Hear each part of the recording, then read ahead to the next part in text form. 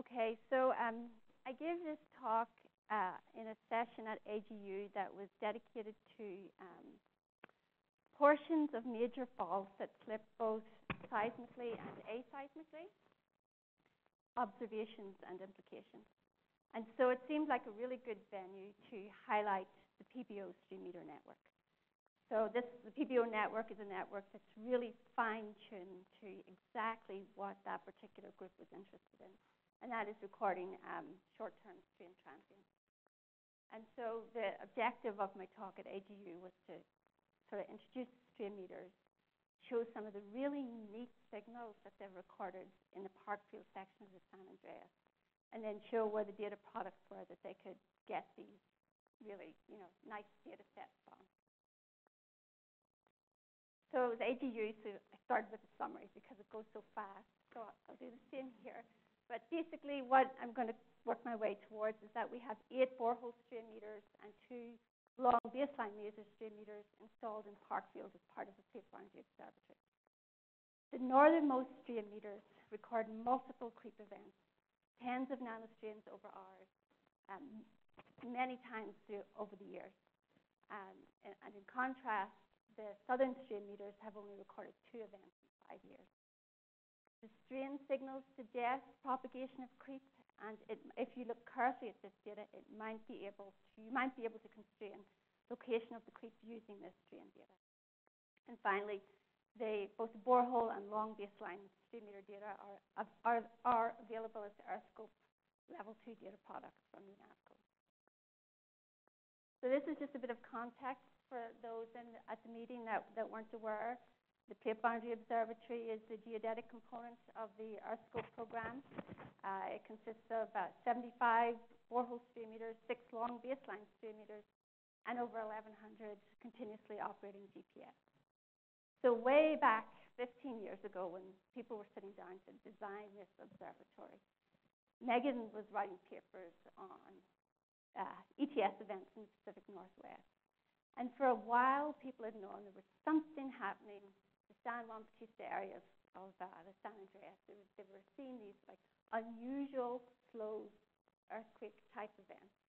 And so it was recognized back then that if this observatory was to truly capture Cape Boundary deformation processes, it had to have an instrument type that could record really, really small, really short-term strain transients. And so for those that haven't ever seen one, this picture on my right is a long baseline laser Strainmeter in Shalom. That's the southern Parkfield area. And what you're looking at here is about 500 meters of vacuum tube. And what these Strainmeters do is they use light to record change in distance between 2 fixed points. So on the other side, we have I think most people in this group know what orange, a borehole Strainmeter. And if you look closely, you can see 4 gauges stacked vertically within one instrument. And then if you look even more closely, you can see these little nuts here, and they show you the orientation of the gauges. One of the really nice things about this photograph, too, is that you see 3 generations of Strainmeter engineers. The guy in the white hat is Mick Gladwin from Australia, who actually started the Strainmeter program way back in the 70s and 80s. And then you have Bob Mueller from the USGS 1980s days, who was installing Strainmeters in Parkfield. And then you have Wade from UNAVCO taking forward. So the resolution of these instruments is down at the sub-nanostrain level. So Mick will tell you that this instrument can resolve 0.05 nanostrain. And Duncan will tell you this is down about 1/10 of a nanostrain. So one rule of thumb that Duncan likes to use is that if you took the state of California and you stretch it by the width of a hair, these instruments can record that strain.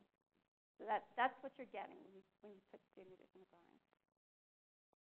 Okay, so just for more context on the sensitivity of these instruments, this is a paper that came out of JPL in 2012. And what they tried to do was they took a GPS baseline, so 2 GPS points, recording a high frequency, I think 1 sample per second data. And then they tried their very best to get the strain measurements out of those 2 GPS points with the smallest amount of noise possible. And so then they compared that to strain measurements made by the long baseline Strainmeter down at the San Jacinto Falls in ANZA. So using the long baseline Strainmeter as their reference point, the red and the blue show the strain noise levels for various types of GPS processing. And then the black is the borehole and the laser Strainmeter. So you can see right away, if you're interested in signals down at in this frequency band, you still have to use a Strainmeter. It still is 2 to 3 orders of magnitude more sensitive than anything you can do with GPS today. Okay, so moving to the part about the aseismic creep. So this figure is, it's kind of washed out, but this is California. Here we have the San Andreas running along the plate boundary. The Hayward Fault here branching off. And so the orangey type zones are regions that have fractured during major earthquakes. 1906 earthquake, 1857, Fort Tahoe to the south. And then these green areas that I've highlighted here, these are the regions that we know are creeping aseismically. The red dots show where UNAVCO put the borehole Strainmeters, and the yellow squares where the laser Strainmeters are. Okay, so as I said, it's been known for some time that central section of the San Andreas is creeping. And Titus et al. Put a really nice paper together where they went back 35 years and looked at geodetic data. And they calculated the creep rates along that central section, that green section in the middle of the San Andreas.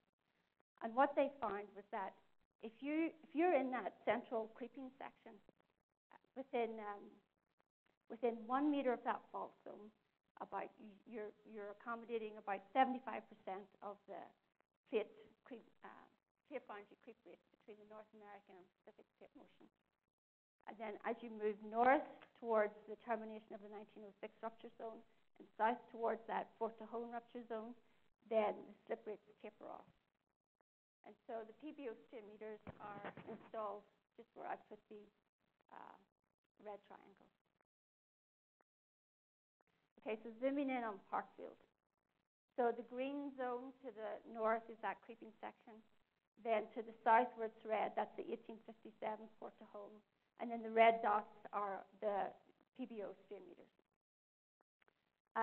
For a little bit of reference, the Seyfeld borehole is right at that yellow triangle to the north. So what we see is that we see multiple creep events on this Strainmeter B073. It's a varying ranch, for those who know Parkfield. And then we see very little as you move southwards towards this rupture zone. And then B079 and Shalom, we recorded 2 significant events in 5 years. So here's a plot of that data from B073. And I took 6 months of data, detrended it, and plotted it.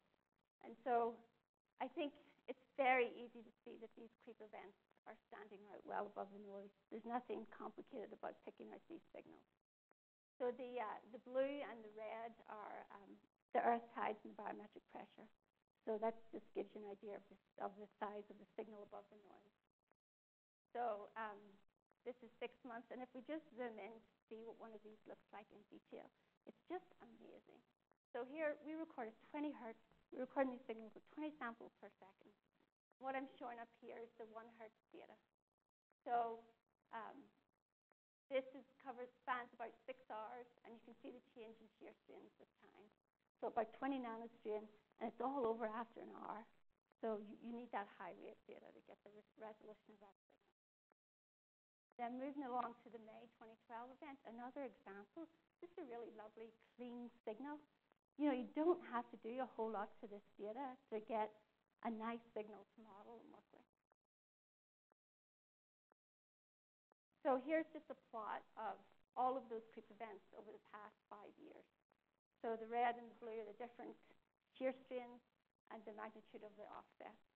Because these are surface instruments, there's always, you want to know what's the rainfall like? So the rainfall is plotted below, and we see creep events when there's rain, and we see creep events when there's no rain. So to a first order, they're not driven by rain. Then looking at the seismicity, nothing really deep south. There's maybe some sort of clustering around this window here that correlates up here. But this seismic data, I just pulled it from the ANSS catalog, so it just goes to 0.1 magnitude. But what would be really nice would be if someone would take this and look carefully at tremor seismic data for the really small stuff and see if there's some temporal correlation between the creep and the strain. Okay, so the B073 events, they're fast, they're over 1 hour, and they're tens of nanoscale magnitude.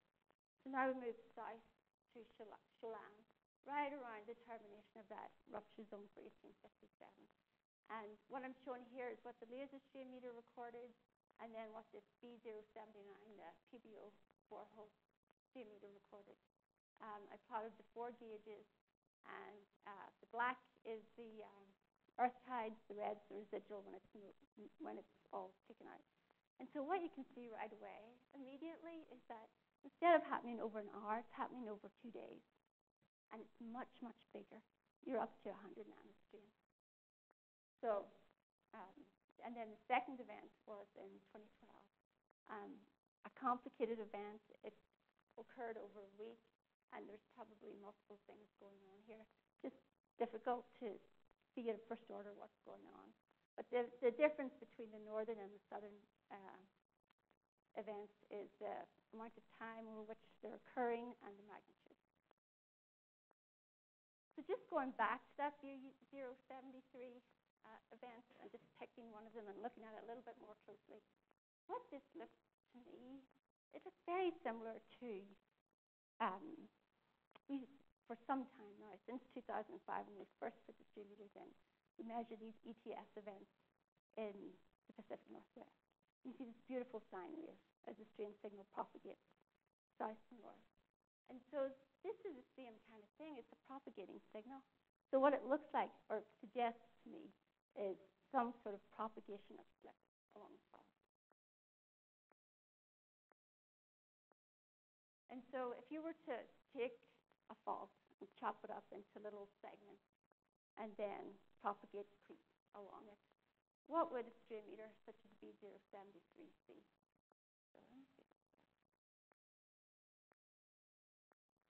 So there was a little movie, but not going to work. But what you would see, oh, there it goes. Okay. So just imagine that's a little creep pulse sort of propagating down the fault. What this top plot shows is the strain that this instrument records due to the slip on that particular fault. And then what the bottom plot shows is that cumulative strain.